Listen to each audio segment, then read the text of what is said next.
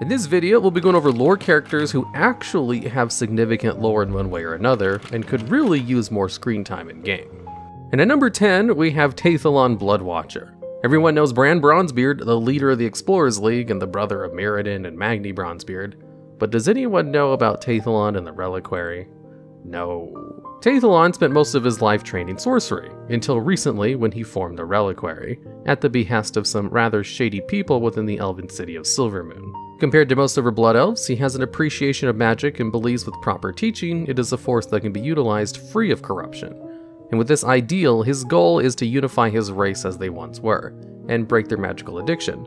So to do so, he looks for magical items of great power to cure or weaken their dependency on magic. He also wishes to gather these to increase Silvermoon's power. So what is the Reliquary? Well, the rival of the Explorers League. They are a group of Horde members set within Bloodwatcher Point that gather Titan artifacts within the Badlands and Uldaman, with both the Reliquary and Explorers League at each other's throats. After the Cataclysm, he simply disappears though, not appearing until Legion, where he appears in Azsuna asking both Alliance and Horde members to recover Highborn artifacts for him, eventually leading him to find the Orb of Skiliax in Siramar, a lost relic given to the Elves during the War of the Ancients. For a force that's supposed to rival that of the Adventurers League, it hasn't gotten anywhere near the same amount of attention. While the Explorers League gets constant quest lines, entire zone cameos, and even a couple of Hearthstone expansions, the Reliquary and their leader Tyrathan Bloodwatcher are left to gather dust, like the artifacts they gather. Who would have thought that people would prefer a dwarf over a blood elf? And at number 9, we have Prince Farondis. Prince Farondis is the leader of the major reputation hub in Azsuna during the Legion expansion. Although ever since Legion, he hasn't really shown up in the storyline at all. The story of Prince Farondis is told during a quest chain in Azsuna, where you first meet some of the subjects of Prince Farondis who are ghostly night elves.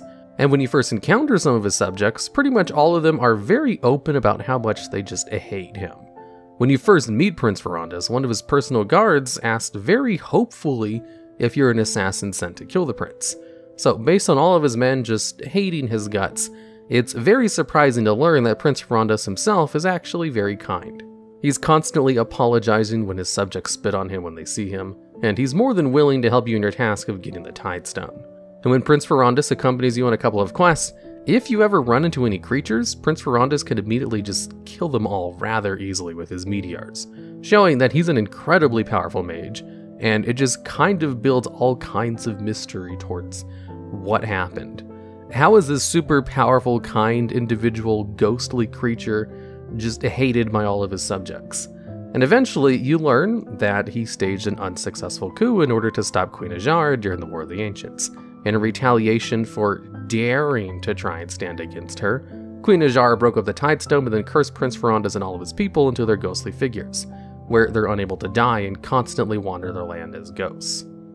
Eventually, during the quest chain, the adventurers get captured by the Naga and taken into a stronghold, and when Prince Farondis finds out this happens, launches a solo extraction to get you out of there, and you're able to play through his point of view on exactly what he did in order to rescue you.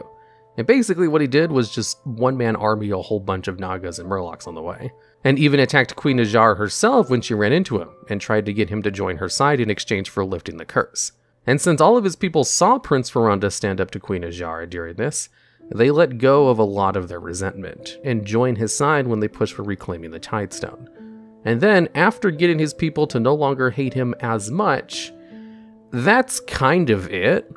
Prince Farondis is only vaguely relevant to the story after his initial quest chain, despite being the reputation center for the entire zone, and the rep literally called the Court of Farondis.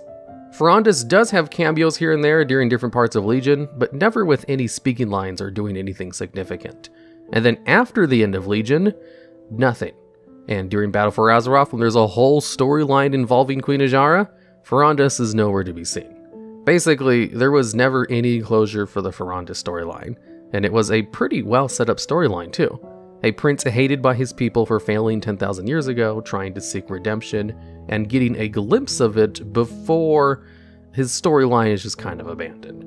Although, since he did get a lot of in-game screen time when he was introduced, he's only at the number 9 spot on this list rather than at a higher spot.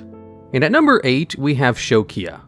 Shokia is an orc sniper that we first meet in Mists of Pandaria, being part of the Hellscream's first platoon. She helps General Nazgrim in the hold of the Jade Forest, and alongside Shademaster Kieran provides cover fire while exploring. She also acted as a guard for the prisoner Anduin, and then acts as a combat teacher to the Hosen who joined the Horde before being wounded during their fight at the Serpent's Heart. She appears a few times later as a background character, like helping the Darkspear Rebellion in the Siege of Orgrimmar, and overall, just a rather basic character. However, where she shines is come War Crimes. In the book War Crimes, she joins the True Horde, and working with them frees Garrosh from his trial. She helps Xalia gather allies and free others, but her major point comes during the attack on the Temple of the White Tiger, where she lands a fatal blow with her rifle on Jaina Proudmoore, leaving her to die, where she would have if not for the help of the Red Crane Chi-Ji saving her life. Sadly, she has basically disappeared from the story after that, leaving her open-ended with no other feats since, which for a character who landed what would have been a killing blow on the Jaina Proudmoore deserves far more screen time than what she's gotten, and for sure deserves to be brought back into the story simply just to put her story to a final close. She was planned to show up in Warlords of Draenor and lose her right eye, but that was cut, among many, many other things in that expansion. And at number 7, we have Kanrethad. Most people who've played Warlocks for a long time should be familiar with this character, as he's involved in the Warlock campaign in Legion and the Greenfire questline from Pandaria. Kanrethad for Warlock specifically is one of, if not the, most important character in its lore, possibly even more than Gul'dan. Want to know why? Well, first off, Kanrethad is the reason why Warlocks could metamorphosis from Wrath of the Lich King until Legion, where, funny enough, when he made a return, he still cast Metamorphosis, an ability which is currently lost to Warlocks. Kanrethad was present during the death of Illidan Stormrage, and then he brought the knowledge of demonic transformation to the Council of the Black Harvest, a group of Warlocks who contained all of the knowledge of the Warlocks, now including how to transform into a demon. Making it official come Cataclysm after the defeat of Ragnaros and Cho'Gall, they went to Outland to study demons and gather more knowledge on unknown Warlock powers. They infiltrated the tower and learned many things, like the Shrine of Lost Souls within the tower was used to cleanse demons, allowing them to work under Illidan instead of feeling compelled to help the Legion. And that this well was intended to replace the Sun Well for the Blood Elves, but they were not to be given it until after the Legion's defeat. The Greenfire questline was quite unique, and it's a shame only Warlocks can experience this. And the fights themselves, which were big solo challenges, were later copied by the Mage Tower, and the whole questline itself was very well liked by the Warlock community. So to sum it up, lore-wise, Kanrethad was the leader of all Warlocks, as the lead of the Council of the Black Harvest, and was the man behind many of the new spells Warlocks learned how to cast. Once you defeat him, his once apprentice Jubeka would banish him, intending to keep him banished forever. However, come Legion, a cult of the Green Flame attempted to unbanish him, but the little sanity he had left, he called for Jubeka to help him, as he did not want to endure a fate at the Legion's hand, or join them. And so Jubeka and the Black Harvest free him, returning him to his human form, where he thanks you, the Warlock player, and will remark about how he remembers you from the Black Temple and then joins your service. Kanrethad is an insanely powerful Warlock, and while Gul'dan is who everyone thinks of when they think of Warlocks, Kanrethad is the real Warlock, pushing himself to the limits of corruption in an attempt to gain power and might over demonic entities and energy, all for his allies, the Warlocks of Good, to defeat the Legion. He really does deserve more screen time, especially now that both of the Gul'dans are now dead for good. He could be the new face of the Warlock. And at number 6, we have Tyrathan Khort. Tyrathan Khort is a simple human hunter. He's not super powerful, or some high-ranking member of the Alliance, or some legendary hero. He's just a man, although a troubled one at that. So what makes him special to Warcraft lore? Well, he was recruited into the Alliance and was requested to lead a squad of scouts to the Serpent's Heart. However, he and his team were ambushed by the Shah, which killed all the hunters and their pets, Tyrathan being the only one to survive the attack. He was not well though, and so he dragged himself through the forest, surviving on whatever plants he could find, until he was found by Chen Stormstout and brought to the Shadowpan Monastery. There, he was tasked to tend to Vol'jin, who was also recovering there after he was betrayed by the Horde. Even though they were opposite factions, they became quite good friends, especially over their near mutual death. They then made a pact to kill whoever ends up killing the other one. Then they worked together in a whole bunch of stories that involved defending the Zauchen village from the Zandalari twice. Tyrathan would then be seen again in Legion at the funeral ceremony of Vol'jin. Of course, an Alliance human would never be allowed there, so you have to take quite a walk to find him hiding far in the distance between some rocks. Speaking to him, he would tell you how he vows to avenge his good friend. Please don't call the guards. I came to honor Vol'jin, not to cause trouble. He was a friend. We fought side by side against great odds. I owe that troll my life. We once swore to each other that, should one of us be killed, the other would avenge him. Always thought he'd outlive me. Whatever it takes, I'm going to make good on my promise. He can then be found in the True Shot Lodge, finally joining the unseen path he'd been looking up to as hero since he was a kid. Although all he can think about is his lost friends, those lost to the Shah attack and Vol'jin. For a character important to the story of Vol'jin, our only view of him is hanging out in the Hunter class hall, and in the distant background of Vol'jin's funeral. It's really not enough screen time for this character. And while the person who killed Vol'jin was just a random Felguard who likely died, it would have been amazing to see him join hunting down Sylvanas, partially responsible for his death at least. He's the only alliance friend of Vol'jin, and their friendship is hidden from both factions, so he really deserves far more. And at number 5, we have Vandel.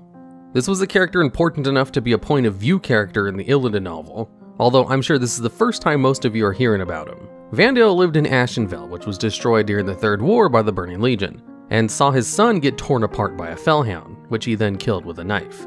When he stumbled out of his home after killing the demon, he ran into Illidan's Stormrage, and believing Illidan to be behind the attack, tried to attack him, but was easily fended off by the demon hunter. Illidan was then so impressed by the killing of the Fellhound with just a knife, he asked him to join him, but Vandel refused, with Illidan telling Vandel to seek him out later if he truly sought vengeance, even giving him the nickname Night Stalker. First off, one of the only people we can say that impressed Illidan in literally any way is amazing. But that's not even the start, as eventually Vandel did seek out Illidan, finding his way to Outland and scaling the Black Temple, where Illidan welcomed him with open arms, telling him he would find the vengeance he sought or die trying. In the Black Temple, Vandel made quite a few friends, all becoming demon hunters as well. Well, the surviving ones anyway. In his demon hunter transformation process, he devoured the heart of a Fellhound, binding it to his soul, sadly forced to relive his memories of his own son's death, but showing the infinite might of the Legion, and like most other demon hunters, he was so traumatized by this that he tore out his own eyes. And like other demon hunters, he began to hear the demon's voice that he consumed, or so he thought that's what he was hearing. As time went on, he would find out that the voice of the demon within was not a demon at least, but his growing insanity taking hold of his mind. He also later grew scales, which he did not like and tried to tear off, which nearly led to his death before being brought to a coma for healing. During training, another demon hunter lost control and entered their demon form, breaking their wards that blunted their weapons. He was about to enter a rampage, but no one seemingly noticed or cared, and unable to simply watch, Vandel murdered the demon hunter and consumed his soul to heal his wounds. Nearly half of all the elves that went to Illidan to take on the demon hunter process died during the whole ordeal, and most of them were due to self-inflicted wounds, due to the insanity brought on by consuming a demon and working with fel magic. Vandel turned out to be quite the powerful demon hunter, and so Illidan named him as one of their leaders, including him in Illidari council meetings, even calling him to help during the invasion of Nathreza, and importantly, multiple times against the High Lord Cruel, who if not for him would have crushed the forces of the Horde and Alliance shortly after entering Outland. Vandel was even there when the forces of a good assaulted the Black Temple.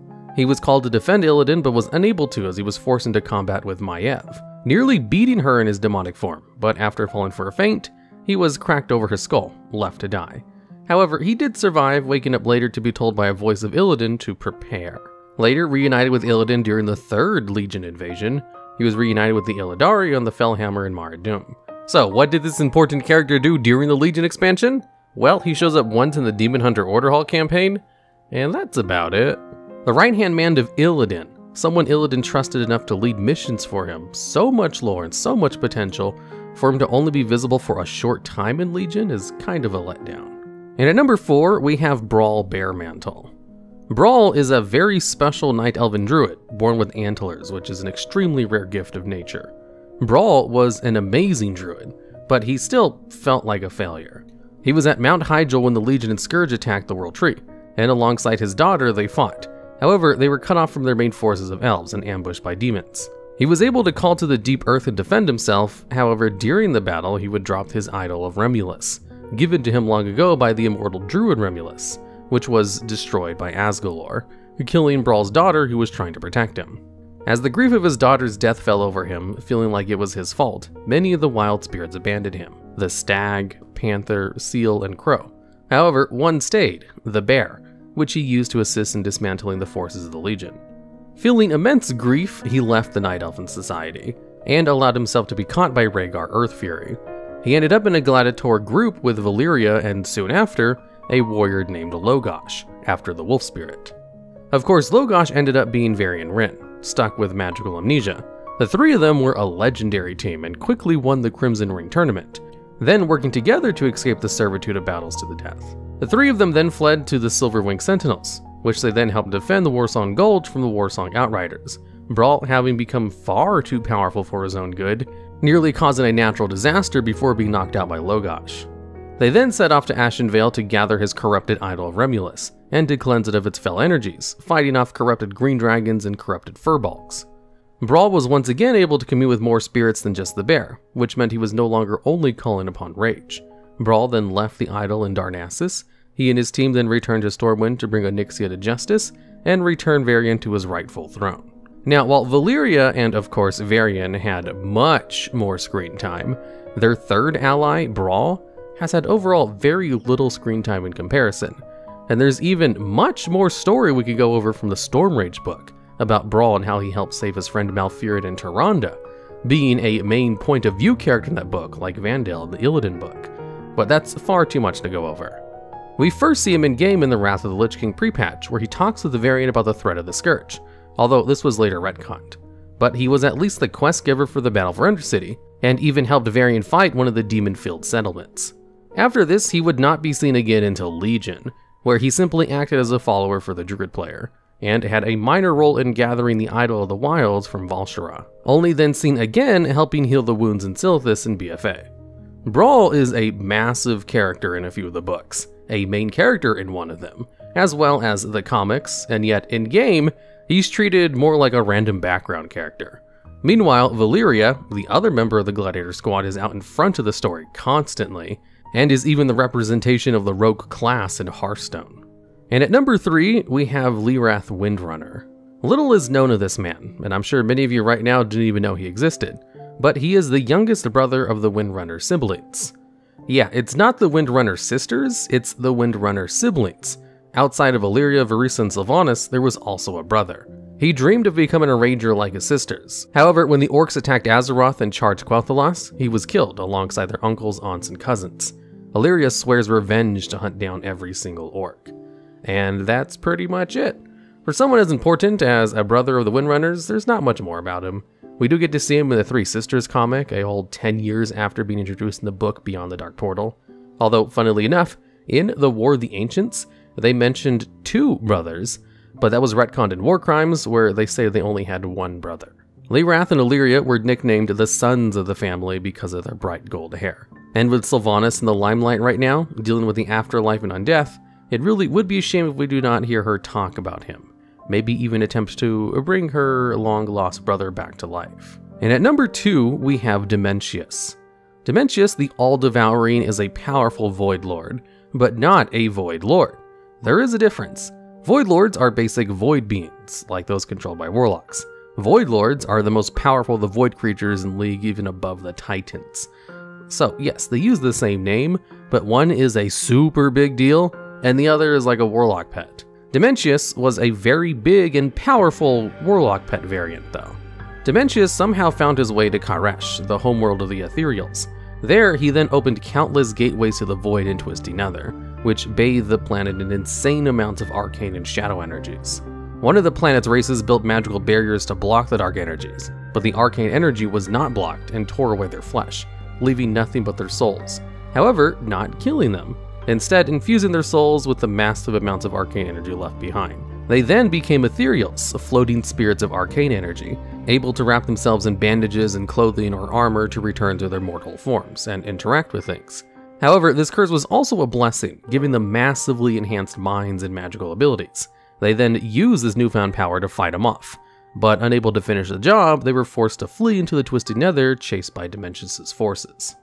Dimensius also attacked a world named Krakora. However, the Naru Touré arrived to defend it, exploding its own life force, shattering into fragments, banishing Dimensius from the world. But come the Burning Crusade, we finally find him within the Mana Forge in the Netherstorm, and with the help of the Protectorate Ethereals, we kill him. And quite easily too, oddly enough. The story of the Ethereals' origins and their planet, as well as its destruction, is quite amazing, and with a heavily hinted at light versus void expansion in the future, giving Dimensius his worthwhile screen time, and exploring the destroyed worlds he consumed would be an amazing stick for a character butchered so badly. And at number 1, we have Murmur. In-game, most people simply know it as the final boss within the Shadow Labyrinth dungeon. However, Murmur is much more than that. He is described as many things: cosmic being, extraplanar being, war beast, and the essence of sound. However, what he actually is an otherworldly elemental from a distant corner of the universe, born long ago in a dimension of the cosmos unfathomable to mortal minds, and so powerful that its entrance into existence shattered all reality around it. Mindless, only existing for chaos, its barest whispers was enough to destroy worlds. Mortals tried to worship it, and some even tried to control it, but it simply yawns and could destroy all of them. However, one mortal managed to survive and devised a ritual that allowed him and his allies to bring Murmur into their world, using many captured souls. Whole civilizations were brought to extinction through this device, allowing them to summon the creature, which they used powerful magic to contain, fueled by constant souls. However, unable to bend it to their will, they tried many rituals, none to succeed, and accidentally giving him even the slightest amount of freedom, the world was instantly destroyed. A codex speaking of this is the only thing that somehow made it out. Tarangor and his warlocks, trying to fight the Draenei and Auchendoom, reached beyond the Veil of Reality, trying to summon a powerful demon, instead accidentally summoning Murmur, who upon appearing in Auchendoom instantly blasted the entire tomb, tearing it apart, ending life within it instantly, and even leveling the surrounding forest, now named the Boned Wastes. The Shadow Council was then able to contain it, being much more careful than the other countless worlds had. Although, once we actually get to fight it, it is surprisingly a pushover, killed by a couple random adventurers. WoW lore is very wacky sometimes, especially in the Burning Crusade, which had retcons to the moon and back. With the acknowledgement that elementals don't actually die unless killed in their plane, the possibility for a space expansion, where the full-fledged form of Murmur being a major villain, would be absolutely amazing. A sound elemental who has no motives, no plans, no ideals, anything, simply a massive beast of insane power that must be destroyed. None of the "are they really good? Their evil bad guy" monologue makes me think maybe they are a good guy. No, this big elemental literally just destroys entire worlds by coughing. It needs to be destroyed. But between Dimensius and Murmur, TBC really loved to introduce enemies who destroyed entire planets like they were nothing. And yet 5 random adventures kill it without problem. TBC lore was really peak WoW. Alright, and that's the video. If you like the topic, you have Raven from the Patreon to thank for picking the topic with his reward.